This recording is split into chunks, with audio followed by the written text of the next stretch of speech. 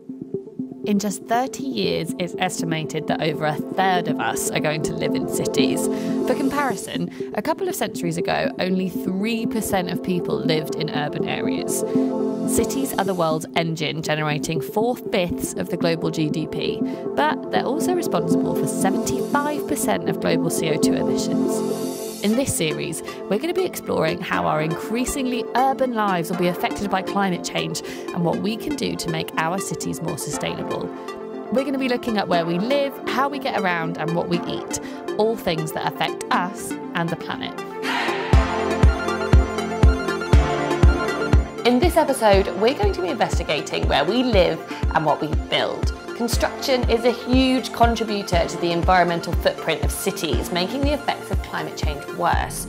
Things like more storms, flooding, and a growing population is all going to change the way that we build in the future. When you think about the future, do you imagine really grand cityscapes like Blade Runner with flying cars and endless city sprawl? Well, behind me is the Barbican, which was once envisioned as a utopian vision of the future in the 1960s and 70s. Imagined as a kind of platform city raised above the cars, it was meant to blend living spaces, public spaces and art spaces. This was once an ideal vision for what the future could look like, but what we want to find out is what the architects of today think that the future of our cities might be. More and more people are living in cities, there's been an expansive growth. So that means a number of things. Firstly, we need more housing. There's also an issue of energy usage and where does this energy come from? And finally, people are living longer. They're going to want to have certain kinds of housing. Where are they going to live? You know, what do we provide for them? Through looking at these issues, we can face them head on by having appropriate solutions in the way that we design our buildings and our cities and think about infrastructure. Architects are waking up to the fact that buildings are one of the most polluting things, not just buildings in use through the consumption of fossil fuels to keep them warm, but also building them in the first place. There was a report out recently that said that concrete, if it was a country, would be one of the top 10 most polluting countries. And steel involves lots of energy consumption, and sand is being dug out of riverbeds around the world and causing environmental problems. The whole property industry, the whole construction industry is incredibly wasteful. But if you go across to somewhere like the Netherlands, have a completely different attitude. The Netherlands wants to transform its entire economy to being a circular economy. They're already talking about designing with timber instead of concrete, because timber, of course, it grows and it retains carbon. And why do you think that we haven't quite reached up in this country? I think there's just a kind of reluctance among the powers that be to put in place long-term policies that will safeguard our future. The problem with the property industry, which is obsessed with short-term profits and not in the long-term good of society or the city. In relation to building materials, we shouldn't just be thinking about the material during construction, but also how is it going to fare during usage, but also subsequent potential deconstruction of a building. Dismantling a building is good if you can reuse that stuff. If it's just going to go to landfill, what an awful thing. Imagining 50, 100 years in the future, what do you think London or another city in the world might look like, and how might the shape of our architecture change? It's going to have to be architecture that responds to a very different climatic conditions. Unless we start to build sustainably right now, the architecture of the future is going to be a very different proposition to what we have today. Individual changes are quite important. People need to realise that they can make a change. At some point in the future, some of these big cities might be partially underwater, and it might be, it's not until that actually happens that we do get proper change by government, but then it might be too late. By raising awareness, that's that first stage, and also having more projects that speak about, you know, what would a retirement community look like that's partially flooded half of the year, because that might just be a condition that we have to work with. Rather than saying it's a problem, we just say it exists. Then how do we design with that or around that, rather than saying it's a big problem, we can't do anything about it. What you tend to find also is that in certain places where people are more self-sufficient, or they take the responsibility themselves, that people are very ingenious, and that kind of vernacular ad hoc approach can solve quite a lot of problems. So we don't need these big master plans or government saying this is what we need to do. People will kind of respond and react. We're starting to see huge innovations already, from houses on stilts that deal with flooding to bridges that connect skyscrapers so that we can live higher up, and ultimate small space living in places like Tokyo.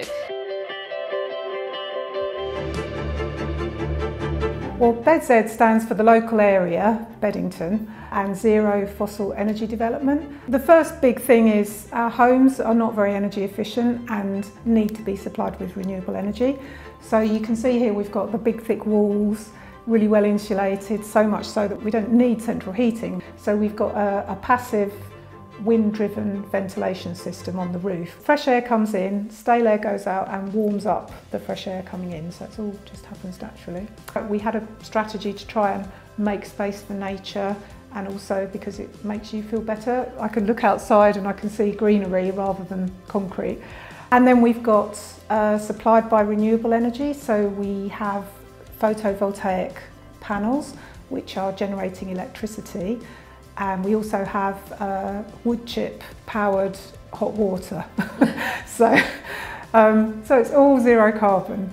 When city planners and architects are creating new developments, they really need to think about how is a person who's living here going to be able to live a truly sustainable zero carbon lifestyle. For a start, you've got to build in the right places, and you've got to make sure there's public transport, that there are services like shops and schools that are within walking distance.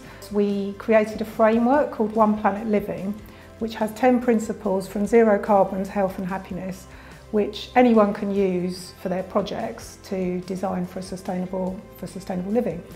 And we used it to write the sustainability strategy for the London 2012 Olympic and Paralympic Games. People here really like living here, and it's not just about saving energy in the home. The whole idea is just to make it a little bit easier for people to be sustainable.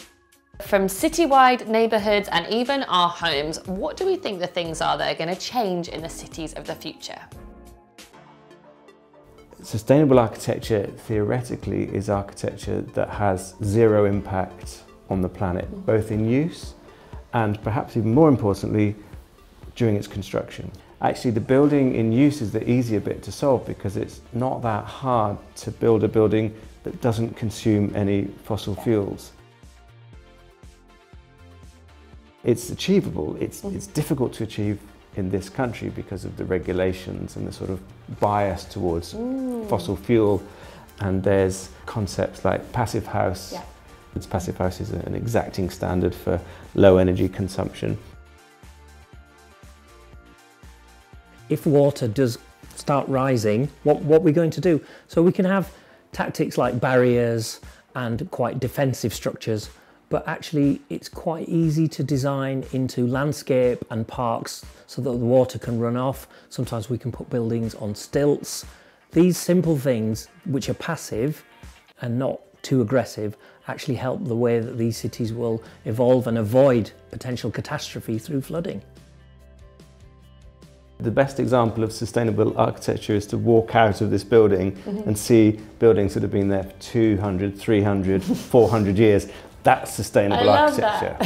Because you know the stone and the wood was cut 400 years ago and it's still in use. Contemporary sustainable architecture tends to be the less flashy stuff. Yeah. It doesn't have giant turbines whizzing around on the roof. It doesn't have shiny solar facades that are visible. Anyway, they're usually quite modest. We're going to have to take into account rising temperatures, that's for sure. Unless we want to use even more energy and air condition them, they need to have sort of passive cooling systems, which again is easy. You just insulate them well, higher ceilings, natural ventilation. It's not rocket science, actually. So simple things like the way that the building is orientated, the way the sun might come into that. We want to reduce solar gain, but also being able to open windows, have cross ventilation, passive technologies, which mean that we're not using more energy, we're actually using less. Before the modern age, people adopted their architecture to the local conditions. We're going to have to rediscover the indigenous architectural styles from around the world, but also countries that are warming will have to learn from countries that were already warmer.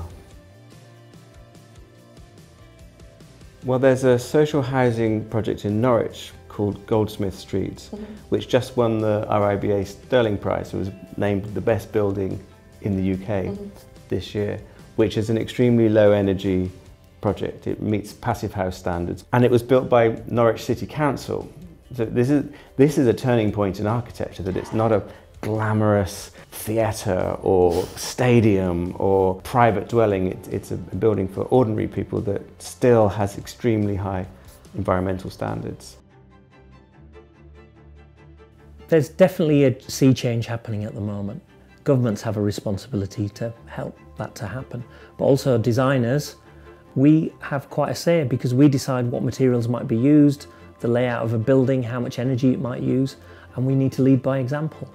So I think any tactics or strategies that we can employ as a designer, we need to think about these things early on and ensure that for the life cycle of the building, there's a real desire to make sure that we're being as friendly to the earth and future generations as possible. Cities of the future can encourage people to live more sustainably, either in relationship to energy usage or the way that they interact with each other, or even something as simple, can they catch a bus from their front door?